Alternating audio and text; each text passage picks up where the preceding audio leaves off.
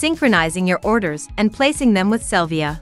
To synchronize your orders, open your Sellvia account, click Stores, press the arrow next to your Amazon store and click the Sync Orders button, select the period when you received unprocessed orders on Amazon, and click Sync. The sync will import all the unshipped orders for the selected period from seller-fulfilled orders in your Amazon account that have at least one product with a Sellvia-provided GTAN. When the order sync is over, you will see a pop-up notification that the orders have been synchronized and Sellvia account. Orders section will open. The imported orders from Amazon will be marked with an orange circle with an exclamation mark. The mark means that the order does not have the info about the customer. Amazon has limitations for syncing the personal data of your customers automatically.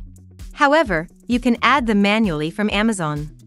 Click on the downward arrow to open the order details and click Edit to copy-paste the missing info into the order. Once you add a customer's name and address, you can process it and place with Sellvia. Click on the checkbox next to the order in the list and select Checkout. That will redirect you to the checkout page, where you can pay for the products and shipping.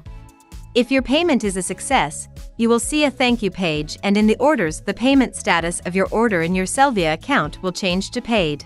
Once the order status in your Sellvia account changes into shipped, you will also receive an email from Sellvia notifying you that the order has been sent and providing you with its tracking ID, and the tracking ID will be added in the order on Amazon within an hour.